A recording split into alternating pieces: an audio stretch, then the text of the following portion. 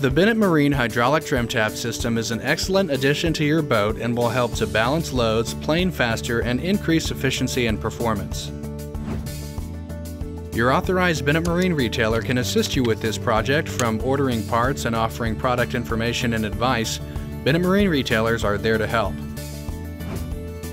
Remember that if you do tackle this job yourself, please follow all applicable laws and remember to use the appropriate safety gear. Before installing the hydraulic trim tab system, open the boxes and make sure all the necessary parts are in the kit. A complete hydraulic trim tab system consists of the hydraulic trim tab kit, the hydraulic power unit with tubing, the helm control unit with wiring. The control option shown here includes the relay module and the helm control. The trim tab kit includes a pair of trim tabs and actuators, wiring and mounting hardware, and the manual. In order to install the bottom-mounted hydraulic trim tab, use the integrated hole to line up the plate against the boat. This particular Grady White installation uses a recessed pocket for the tab.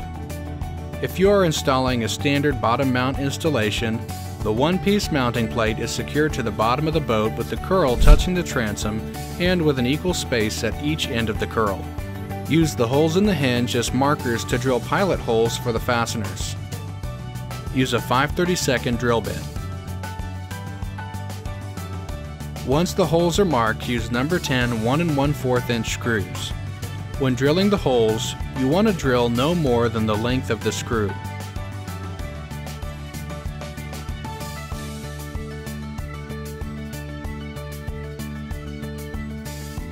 Next, apply 3M 5200 adhesive sealant to the screw holes.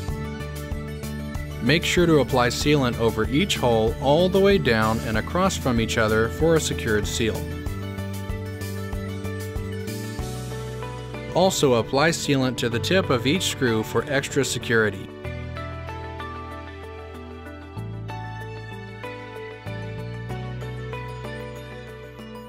Mount the plate to the boat.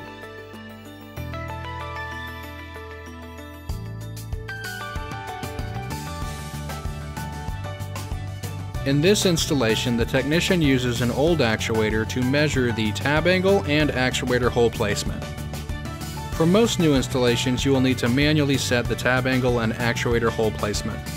Setting the height and angle of the trim tab is crucial. Using a gauge is highly recommended to maintain the correct position. The back edge of the trim tab should be 1/2 inch above the bottom of the hole for 9-inch core tabs and 5/8 of an inch above the bottom of the hole for 12-inch core tabs. Using the gauge to ensure the trim tabs are in the correct position, mark all 5 holes in the upper hinge assisted by the drilling template included in the installation manual.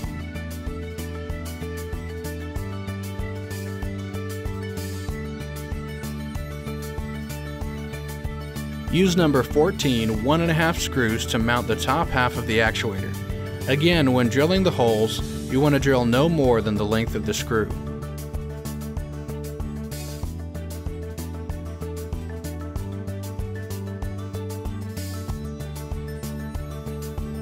The hydraulic lines will go through here.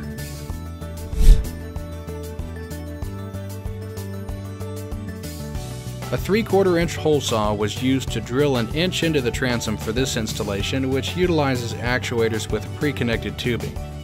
Some installations without pre-connected tubing only require a 1/2 inch hole. See your specific installation manual and provided drilling template. Mount the actuator to the plate by screwing it onto the bottom first.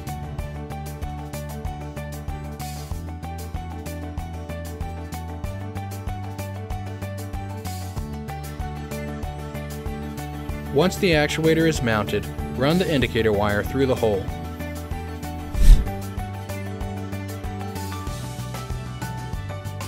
Now run the hydraulic line through the center hole.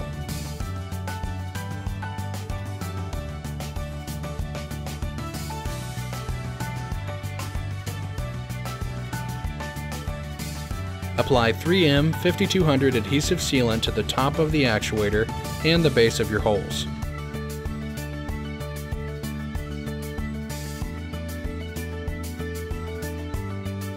Also, 3M5200 sealant can be used over the base of the holes, nuts, and wires so there's no water intrusion.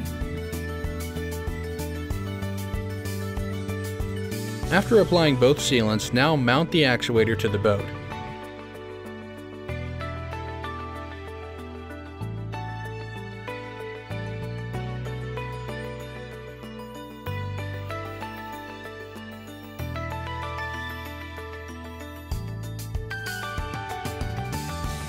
Use 70% alcohol, a cloth, and a putty scraper to clean off the excess sealant around the actuator and plate.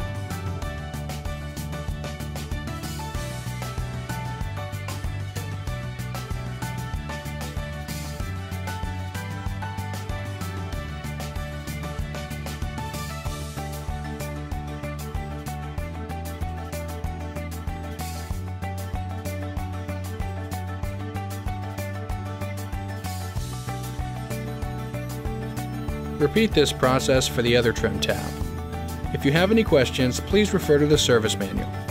Remember, if at any time you feel like you're in over your head, contact your authorized Bennett Marine retailer for assistance. Thanks for watching.